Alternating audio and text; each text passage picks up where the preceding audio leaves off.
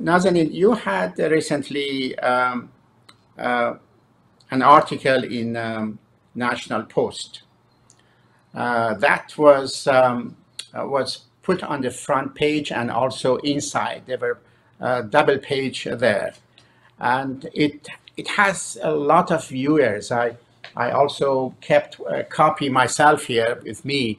Tell me, what was it? I read it a couple of times, and tell the viewers about what did you say that it made it to the front page of the National Post? Well, I mean, I really just spilled everything in my heart that I was feeling. That was maybe a few weeks into this revolution. And at that time, people were still calling it protests.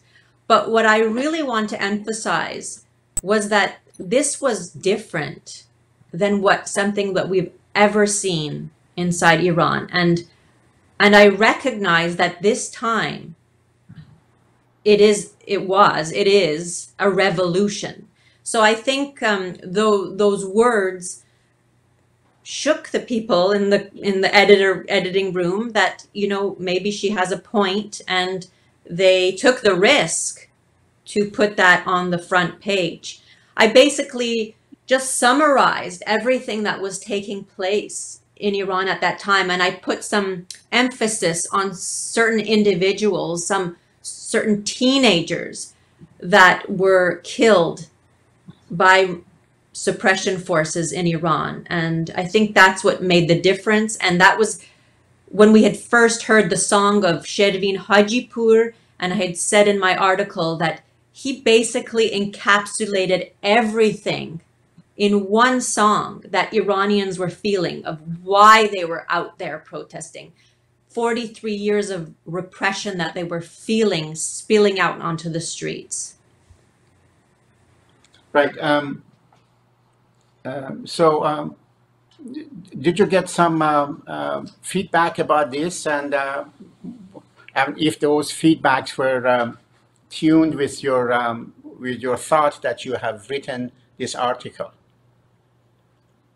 I got very positive feedback. I'm sure there were negative feedback. I didn't receive those personally. I don't know. The only negative comments I think I heard were from bigoted people maybe living in Canada that had read the article saying that this is not our issue. So I'm hoping maybe I could follow up that article with reasons why really it is our issue.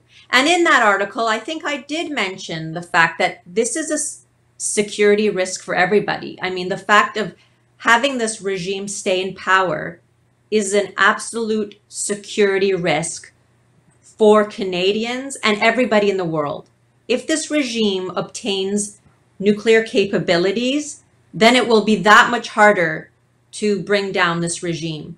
And of course, not to mention funding of proxy terrorist groups throughout the Middle East, and what kind of repercussion there is there, and you know how many lives we could save, and how much more peace and stability we would have in that region and around the world if this regime would cease to exist. Yeah, you brought a very good point there. The Middle East, especially the neighboring countries, they are in turmoil just because of the Islamic Republic of Iran's expansionism. So it's I'm glad you brought it up, and I believe through my studies and my daily work that I do, I believe I think the Islamic Republic will collapse. For sure, it will collapse. As you brought it up, it is a revolution, though maybe it's going slowly, but it is going very steady. When they collapse, I think the entire of the region, the Middle East region, will be calm and will be harmonized with each other. So I think you are absolutely right. Well, definitely, the relations with Israel will improve once again. They were friends before the revolution. Once again, after the revolution, I believe they'll be friends. If this regime ceases to exist, again, there's the element of them sending weapons and training to Russian forces against peaceful Ukrainians. I think this latest has stepped up some European politicians to take a closer look at what's happening in Iran. So yes, definitely there will be more harmony. There will be still problems in the Middle East for some time, I believe, but I believe this women-led revolution that we're seeing in Iran will have a domino effect on neighboring countries. I mean, I've already seen protests starting to happen in Afghanistan under their brutal Taliban. So I see Iran could be a real role model for other revolutions to come. Right. Nazanin, I had this question to ask you. Some people, they may ask, you've been absent for some times. Not that you were not involved in things, because knowing you, I'm just, the question is basically is for the viewers. So I just wanted to explain, knowing that you were working on the back scene or something, explain to the viewers where were you and what were you doing? Right. Well, basically, when I had to step back, some of my activities was in 2013 when my first son, Kian, was born. I'm the kind of person that gives my all when I'm focused on something, and I dedicated myself to Kian and my two other children that came along after him. They're all very young, and so I had to step back from the kind of activity that I was doing before. Before that, I was all in and, you know, every minute, every moment, focusing on human rights.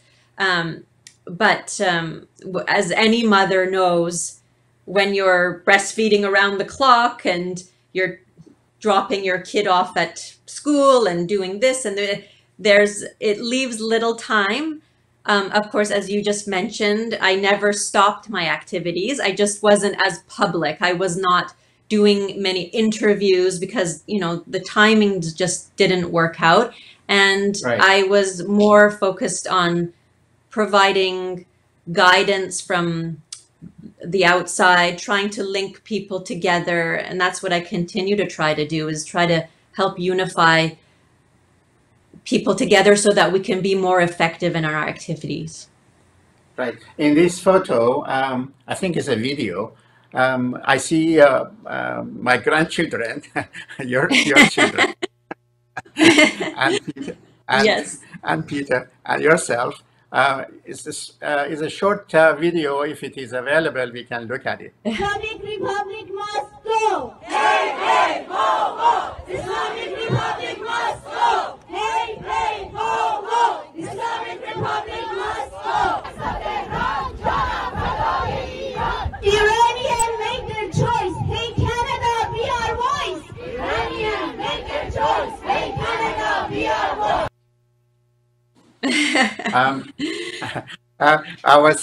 I saw that Kian was also singing, though his Farsi is maybe terrible, but Yes, it's so fun. he was Around my singing. house, every once in a while, you'll just hear them randomly say, Zan, Zendegi, Azadi. And it's strange coming from their mouth because I don't Yeah. hear them speaking Persian. Yeah, that's right. Yes, but it sparks a lot of questions. You know, it's really interesting. Sometimes when you're speaking to other people, or if they overhear me having an interview, I don't realize how much they're absorbing, and they are. And when I was driving in the car, dropping one of my kids off to school, the song of Shervin Hajipur came on the air. Somebody was being interviewed. I think it was Karim Sajadpur, somebody. And my 4-year-old son said to me while the song was playing, Mom, they arrest somebody for singing?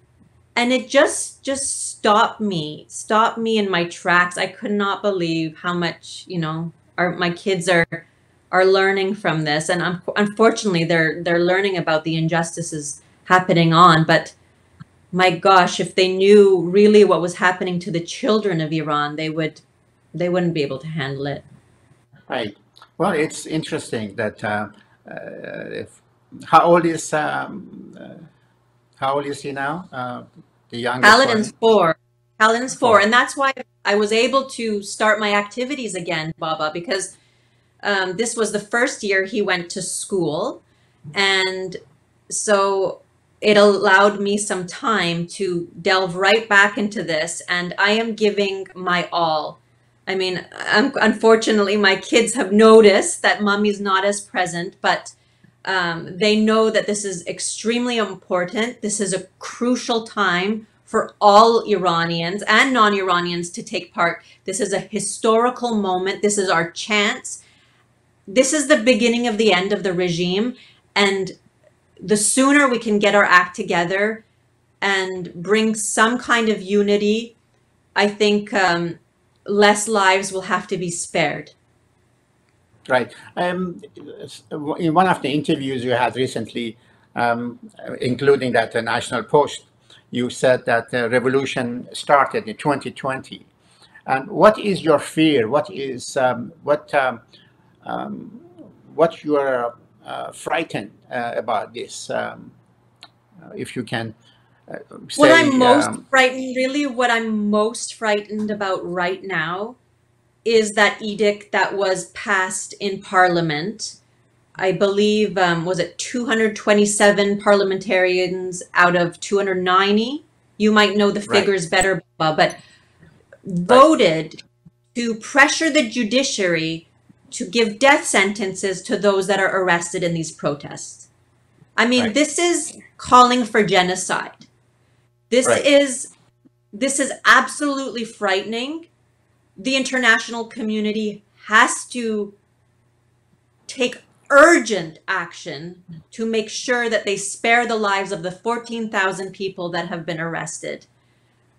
I mean, I don't know what to feel, because it's just so overwhelming, and to try to figure out what's the next step. I mean, I know what I'd like to see the next step for G7 countries is to expel their Iranian ambassadors and to recall their diplomats. I want them to take real action, and I've started to see some action from them, or some stronger language, at least in Parliament, where they are pressuring their own governmental leaders to do something. And I'm hoping they're going to pressure the United Nations to finally start an investigative mechanism to document the human rights abuses and crimes against humanity and take forceful action, just as they had on South Africa when there was racial apartheid. They have to do the same for the gender apartheid that exists in Iran, the religious apartheid that exists in Iran, and just the brutality that innocent Iranians are facing daily. Yeah, the number of 277. You know, they are chicken. They haven't given their names. That who are those 277, and those that they haven't. Seems that either they were sick or they were absent or whatever. And I wrote in one of my comments saying that if one person get killed or executed because of that edict, Iranian people, they would not forget and forgive those people that they have voted. So I'm repeating it here to them. And I send it to through other media that I'm not saying that they are listening to me, but they were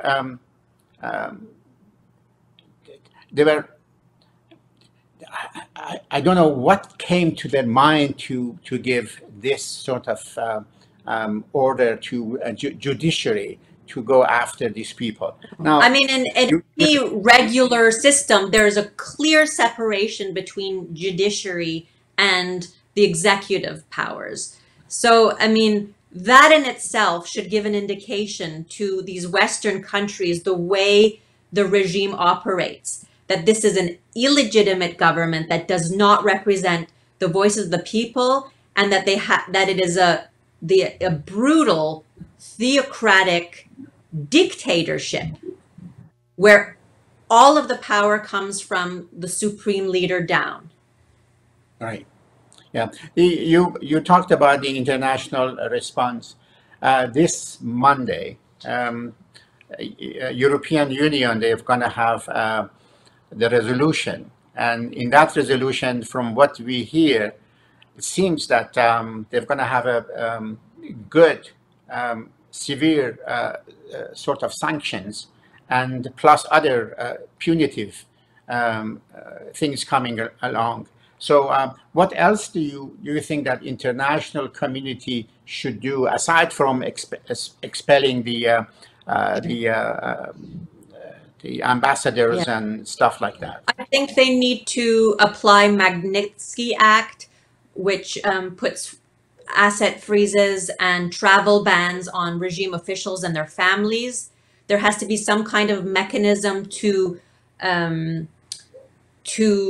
document the money that has been stolen by these kleptocrats and been brought to Western nations as a haven for their dirty money. This laundered money needs to be collected, needs to be seized and redistributed back to the victims of this regime. We need to continue to, I mean, just more of a symbolic role. I've been asking with a group of coalition of Iranian women and world leaders to take Iran off the Commission for the Status of Women. There's different groups doing a lot of wonderful things in the community, and I'm trying to support their activities, whether it's doctors that are uniting to try to give medical advice to Iranians. And of course, the international community and Western leaders can help fund some of these projects. They can help fund technological and communication software to bring to Iran to help them disseminate the news that's happening on the inside of Iran. And there's a lot of different ways governments can help. But the first thing that they have to do is recognize that this regime is illegitimate, and that they start to speak to alternative voices, that they don't have one foot in each camp. I think they're kind of gambling. They don't know if this regime survives, they'll have to negotiate with them. But if it collapses, they have to look like they're on the side of the people.